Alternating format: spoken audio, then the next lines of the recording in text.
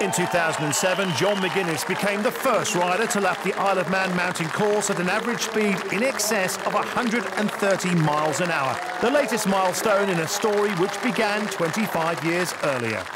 I first went in 1982. I might have the year wrong, it might have been 81 or 82.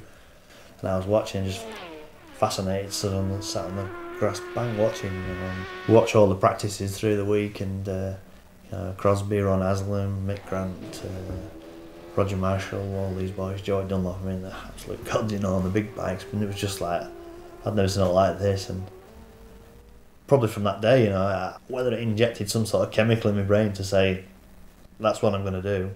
Of 86, 87, I used to come across on my own, I used to sneak off on my BMX. Because we're living in Morecambe, the docks are only a couple of miles up the road, and I used to get on the ferry in the morning.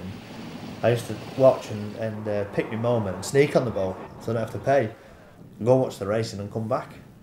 And you should pedal to Bray Hill or pedal to Glenvine or pedal to Hilbury or something, and just try and, couldn't get that far away really, just have to pedal, watch the racing and come home.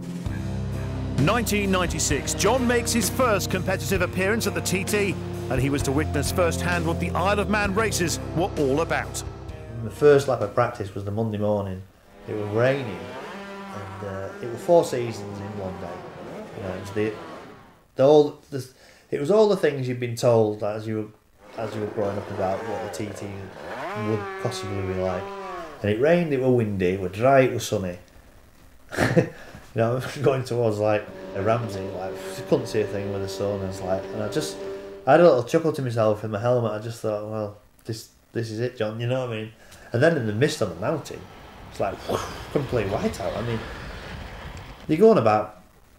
You might see fog on the motorway, and you might see a bit of fog, and you can see a little bit. But I'm not joking. When it fogs down on the mountain, you can't see. That is it, finished.